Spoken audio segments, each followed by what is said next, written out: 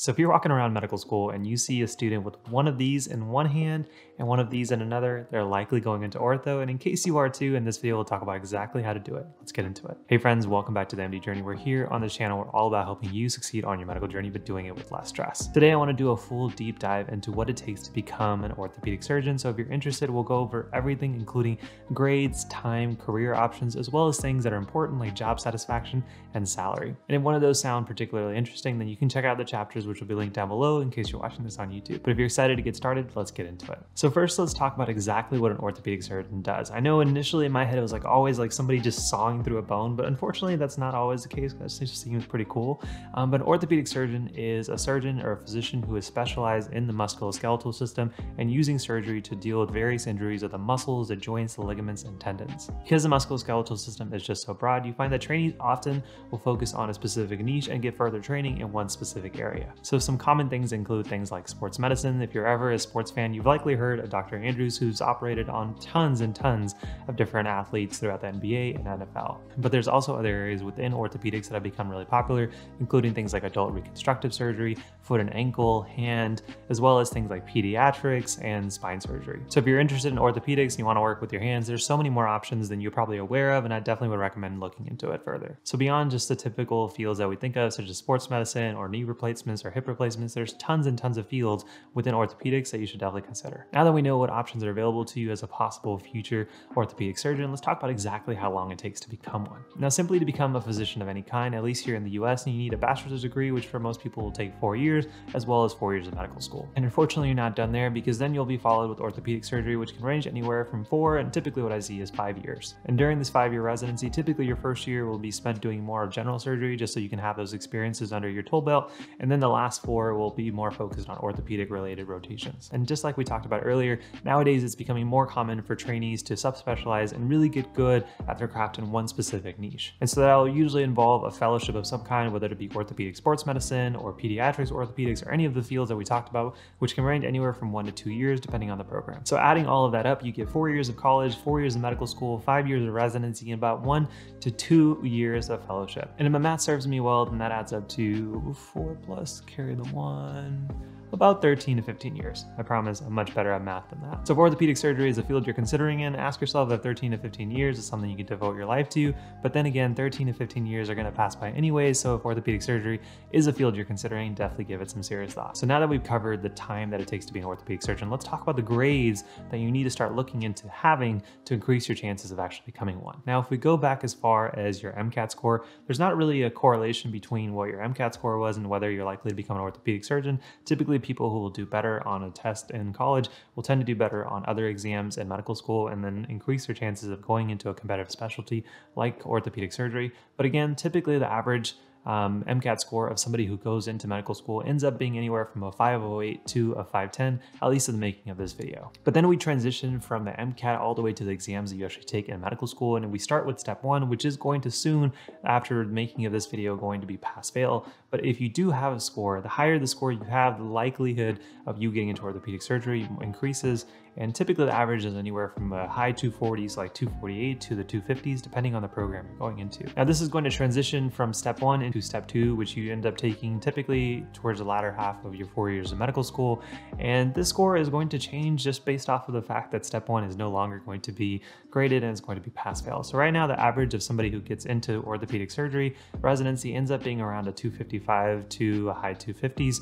But again, the score may increase because more students are going to give step 2 extra attention because they really want to go into orthopedic surgery. So bottom line, if you are pre-med watching this, you haven't taken your MCAT, do your best on getting the highest score possible and spending as much time as you need to getting that ideal score to increase the chances of going to a medical school that just has a better reputation, which increases your chances of going to a higher residency. If you haven't taken step 2 CK just yet, have a system, watch some of the videos that we have here on this channel to really improve your grades while you're on a busy rotation. And if taking step 1, step 2, and then step 3 when you're a resident wasn't enough, unfortunately, the American Boards of Orthopedic Surgery thinks that maybe surgeons should still be on top of their game and take a test every so often. So unfortunately, every 7 to 10 years, you do have to get recertified to make sure you still have what it takes to like saw up those bones and lift your first aid and your weights. So next, let's transition into the job market and the job opportunities. Now, the subspecialties that tend to attract the most residents who are graduating into fellowship includes things like sports medicine, shoulder and elbow, as well as oncology. But in terms of jobs that are available in the general market, some areas have it to where a general orthopedic surgeon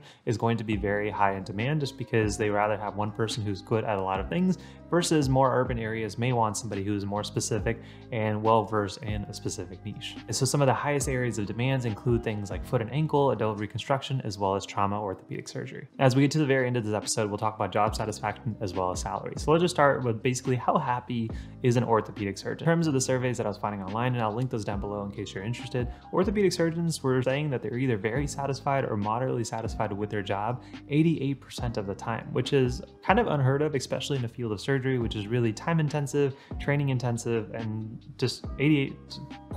Now, for those surgeons who did say that they didn't enjoy their job, about 20% of them focused on the stress that came with the long work hours. About 15% of them came with the lack of kind of recognition for doing great work. And like any field, the main factors that really played a role into job satisfaction include things like availability of jobs, ability to jump between jobs and kind of have flexibility, the support of the team and group that they were a part of, the income, as well as the incentives that the hospital or the clinic system had set up for them. So now that we know that most orthopedic surgeons tend to actually like their job, let's actually talk about the thing that most people want to focus on, which is how much do they make. Now, in terms of salary, one of my favorite places to really look and compare, especially for different areas in the country and the United States, is using the TheMDJourney salary map. So essentially you can go through any county. So I'm here in Dallas County at the moment. So about the average estimated compensation for an orthopedic surgeon is about north of $500,000. And that seems to be the kind of common trend, with some more rural areas kind of getting closer to $600,000 and some areas kind of high popular demand. I saw some $600,000s around the country. So here we are in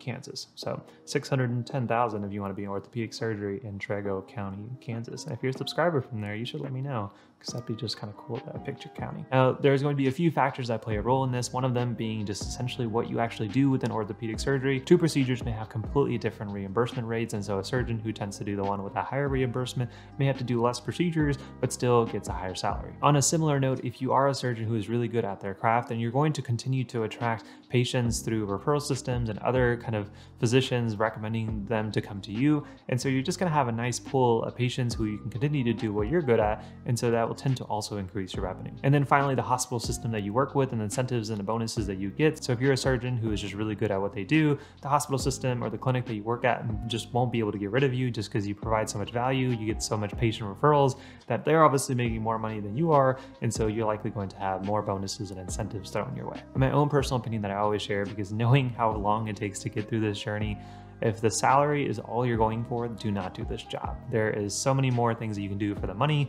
If you enjoy working with patients, and particularly in orthopedic surgery, if you enjoy working with your hands and with orthopedic related injuries, then this may be the field for you. But remember, 15 years. So ask yourself, is that going to be worth it? But that, guys, is my breakdown of how to become an orthopedic surgeon, exactly what an orthopedic surgeon does, the salaries they get, the job satisfaction, as well as the opportunities that you have in the future of orthopedic surgery. And this will likely change as technology allows us to just do more cool stuff within the field of musculoskeletal system. So definitely keep a lookout on the new innovations that come out in this field. But if you did enjoy this video, then you'll probably also enjoy the resources that we have for you on the Med Elite Academy, which is an all-in-one resource created for medical students and pre-meds to be able to do well on your medical journey through step-by-step advice and strategies. So if you guys are interested, that'll be linked down below. But as always, my friends, if you did enjoy this video, go ahead and hit that like button and subscribe button if you're watching this on YouTube. Go ahead and drop your comments down below. And if you're listening to this on a podcast, definitely consider hitting that subscribe or follow, as well as leaving an honest review on iTunes. But as always, guys, thank you for joining me on my journey. Hopefully I was a little help to you guys on yours.